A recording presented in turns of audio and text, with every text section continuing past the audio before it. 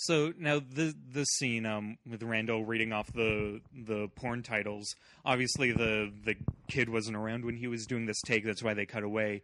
But the Jeff Anderson, the actor playing Randall, was pretty shy at first about reading off all these really graphic. Because he didn't want his titles. mom to see that. Yeah, and so he, told Kevin Smith, said, "Hey, can we take this down a few? Can you cut a few out of these?" And so Kevin Smith took it, fiddled with it, gave it back, and there were a bunch more, 3 more titles on it. I have some funny titles. Okay. Do you want to hear some? All right, and are we trying to keep this PG-13 overall, or are we throwing that to the wind? It's PG-13. Okay. So I have Womb Raider.